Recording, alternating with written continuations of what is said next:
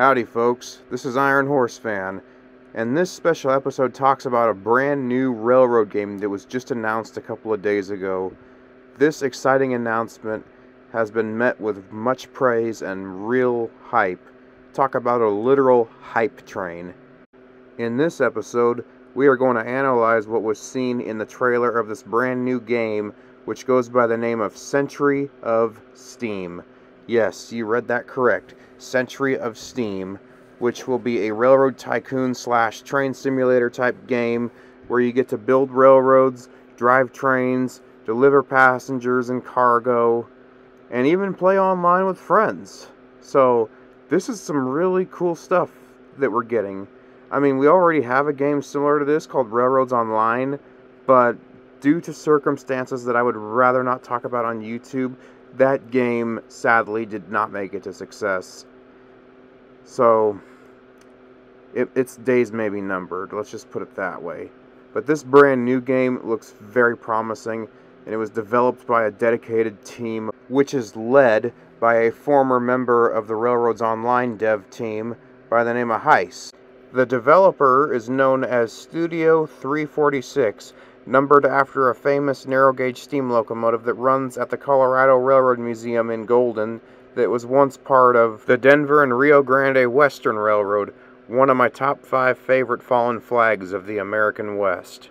Century of Steam is focused on creating a 3-foot narrow gauge railroad with historical equipment built between 1869 and 1969. Yes, you heard that correct. 1969, which means we are going to have more modern equipment, such as that diesel on the far left. More about that later in the video, though. Let's check out some screenshots from the trailer that I got. Here is the opening of the trailer, and I must say, this is spectacular. This is like a painting, practically. Really, I'm very impressed with what I see here. We got a train going through like a mountain forest and a cabin at nighttime with the moon above and the stars, and we got a lake I think down below, and we got the lights of the passenger cars and the smoke coming from the steam locomotive. If you watch the trailer, it has a very dramatic whistle in this scene. This pretty much confirms that there will be day and night cycles, and I wouldn't be surprised if there are weather cycles as well, including rain, sun, snow, even dust storms, depending on where you are, which I will get to in a minute. But again, to you, Heiss, and your team, you are doing an awesome job. I just want you to know that right now. I am very impressed with what I've seen so far. Next up, we have Locomotive 13 here on a turntable, and it looks like she has antlers on the top of her headlamp. Now that is a really cool little detail. I've always loved mounting antlers to my locomotives, and it was actually a very prototypical thing that they did back in the Old West. So I love that in this game you'll be able to modify trains a lot more than you did in Railroads Online. And as some of you may know, I am a huge fan of customizing trains. Big time. In this scene, we have what looks like a train at the docks, supposedly in San Francisco Bay Area, but I am not 100%. I am just speculating. But it looks like there will be steamboats in the game, which means maybe we could drive these trains to like the docks here, and people get off the ferry and hop on a train to go like another part of the map, which I think would be really cool because you didn't get this kind of thing in Railroads Online. There were no coastlines whatsoever. But it will be cool to see what it's like having a train go to the docks to pick up passengers from a ferry or a steamboat. One thing that made Railroads Online feel very incomplete was the fact that it had no passenger service whatsoever in it. Yet this game has already shown that you can haul passengers, which I think is really cool. And this screenshot here of the inside of a passenger car is just truly amazing. And I can only imagine maybe you could be a conductor for this scene and collect passengers' tickets as you're walking through the train. Who knows, maybe they'll give you a job like that. Maybe you can like pick jobs or something in the game, but Again, this is just speculation. Do not take my word for this. Just take this info with a grain of salt. But my guess is there could potentially be different jobs for different players to do, like someone collecting tickets like a conductor, and then the engineer driving a train and whatnot. You get the idea, so we'll see what happens. Now this screenshot really got me excited. I am not gonna lie. What looks like a mining town in Nevada, particularly the Tahoe region, and guess what the landscape is there? Yes, as some of you know, I love the desert, and seeing this just really got me excited. So it seems like we do have a desert to be confirmed in the game, and the city resembles like Virginia City or Carson City or one of those cities that was served by the Virginia and Truckee Railroad. Although that was a standard gauge railroad, there were narrow gauge railroads in the region, so I wouldn't be surprised if this particular area is based on northern Nevada near the Sierras. But I am really excited to see that we have a desert in this game, because no landscape represents the wild, wild west more than a desert landscape. Another thing that got my attention in this shot was the town and the mining facility in the background. It looks like you're going to be able to probably build towns as you build your railroad and serve industries, something you couldn't do in Railroads Online. Well, I mean, you can serve industries in Railroads Online, but there are no towns whatsoever. But it looks like Century of Steam is about to change all that, and it just looks absolutely amazing. This is actually very reminiscent of Red Dead Redemption, which I hope to feature in a future episode. Here we have what looks like a work train, like a legit work train. This is actually really cool, and I think it would be really neat to have a train carrying rails and ties, like carry it to a railhead and then have you lay down the groundwork in front of you, kind of like how they did in real life back in the day. So this is very reminiscent of like the building of the Transcontinental Railroad and whatnot. So I think if they actually like require you to have a work train to build a railroad, that could be pretty cool if you ask me.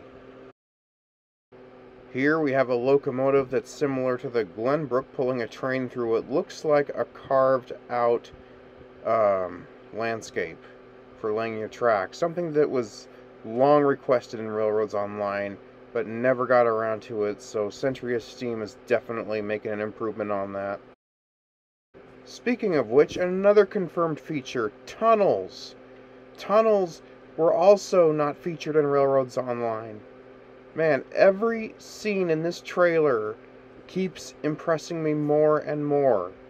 I really cannot wait to play this game. Just look at that blowdown as it crosses over the trestle. That is just phenomenal. Okay, now this shot really is awesome. We have what looks like a 460 10-wheeler based on Southern Pacific number 18 and similar 460 Baldwins on narrow gauge, barreling down what looks like a high desert with mountains in the background.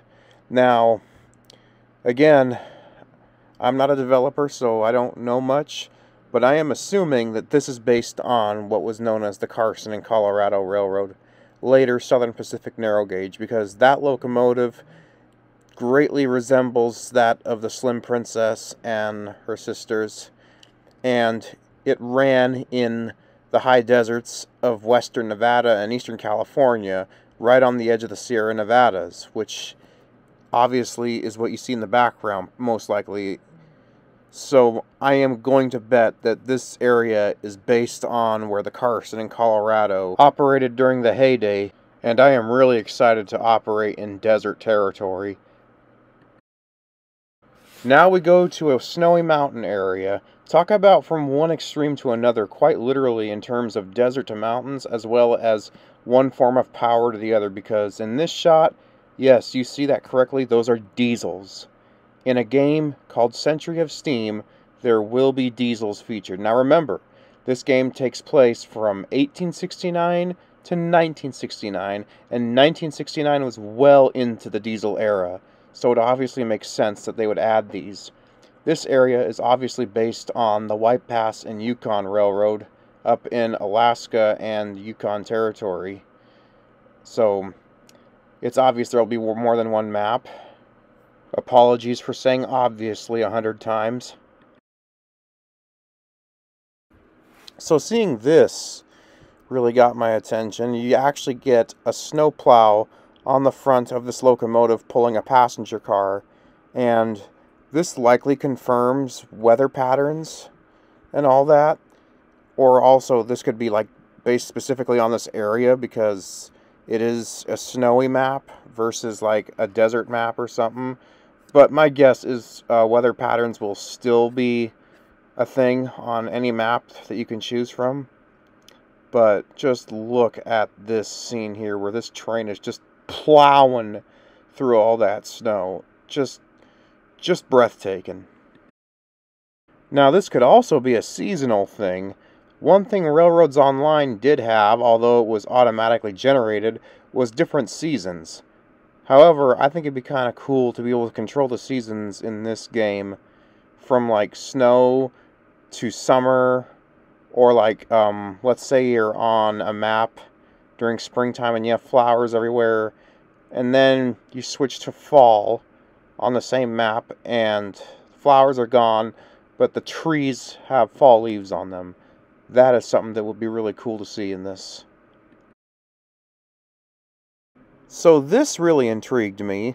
Heis, if you're watching this, please let me know what this type of thing is, because even though I know a ton about railroading, I have no idea what that wooden pole is for use between the boxcar and the Glenbrook shown here. I'm assuming it's used to push cars into sidings, but again, this is probably something that you know that I don't, so please feel free to enlighten me on what kind of operation this is. Still looks interesting. So that pretty much wraps up the analysis of the announcement trailer for Century of Steam. However, I did want to share this screenshot that I found on the Facebook page, and from the looks of it, we will have quite the variety of steam locomotives and modifications, and from the looks of it, a really detailed roundhouse, turntables, and just look at the vegetation. I mean, I know I've said this before, but I really am a desert geek, and I am really excited for the deserts in this game, and to see like the succulents there, or the yuccas, which are those interesting looking plants that are next to the tracks and around the turntable. That just really blows me away because, again, I love the desert. I can't wait to operate in it. That's the most western landscape there is to me. I'm looking forward to the whole game, but I am definitely looking forward to the desert maps for sure. Anyways, this is it for the trailer. Great job, Heis, and the team from Studio 346. I am Iron Horse Fan. May your lights be green on the high iron, and the best of luck with you guys in making this project a reality. Thanks for watching.